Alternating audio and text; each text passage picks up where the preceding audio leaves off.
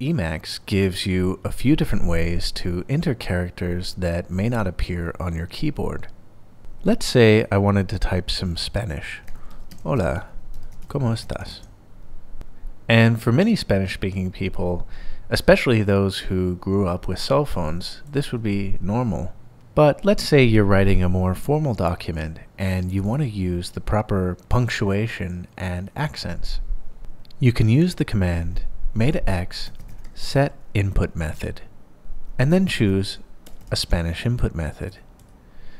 But let's go ahead and use a more general Latin 1 input method, and we'll use prefix. This input method will allow us to add arbitrary accents, and it works for more Latin languages than just Spanish.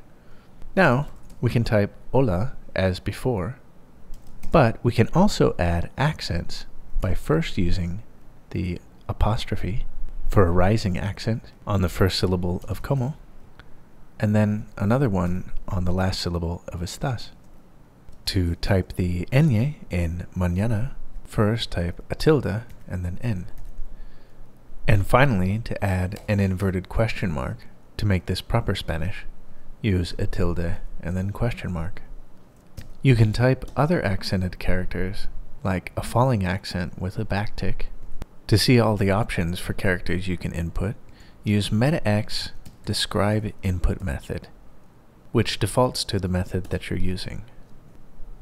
Now let's continue typing. And notice that when I went to type let's, it worked, but it was a bit distracting. And if I try to type the phrase open up in quotes, I end up with an open that has a metal umlaut on it. The way around this is to use space after a character that would add an accent or modify the character after it. Or you can press Control Backspace to toggle your input method. Now we're back to literal keyboard input. What about more complex writing systems like Japanese? Let's try set input method with Japanese. And now we'll type hajimemashite and press return. If we need to type the kanji, let's say for the word nihon, we can press space instead of return to get the options available, and then return to select the current option. Note that for this to work, the buffer needs to be in a Unicode encoding.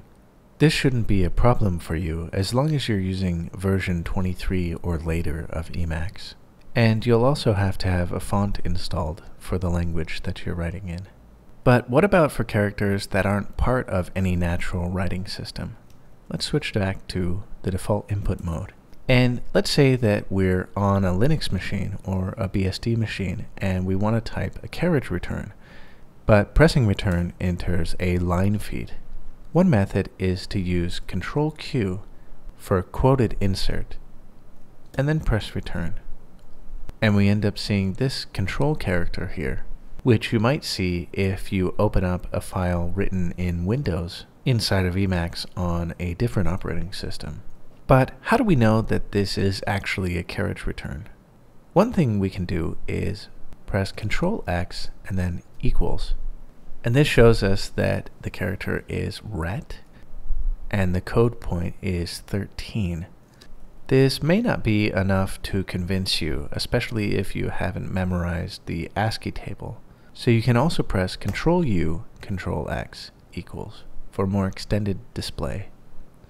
And here, under the old name, is carriage return. What about characters that you know exist, but you don't know how to type them in, or there may not even be a method of typing them in with some mnemonic? To input an arbitrary Unicode character with its code point, press Control Q and then the octal code point. For instance, a smiley is 23072, and then some non-octal character. But nobody really works in octal nowadays, so if you're going to be doing this regularly, you may want to use hexadecimal input.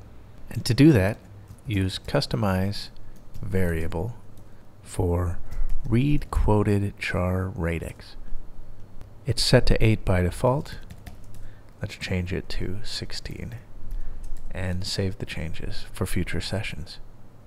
Now let's try that again with the hex value, which is 263A. And finally, there's another input method that's useful for typing characters often found in mathematics. You may have guessed it's the tech input mode. Let's switch to it and describe the input mode. Meta-x describe input method. And here you can see the types of characters that we can input. Let's try characters like pi. We'll type \pi. Another is the right arrow. Note that this isn't a full tech typesetting environment. It's just some of the character mnemonics taken from tech. We'll cover working with tech and LaTeX in a future episode. Thanks for watching, and I'll see you next time.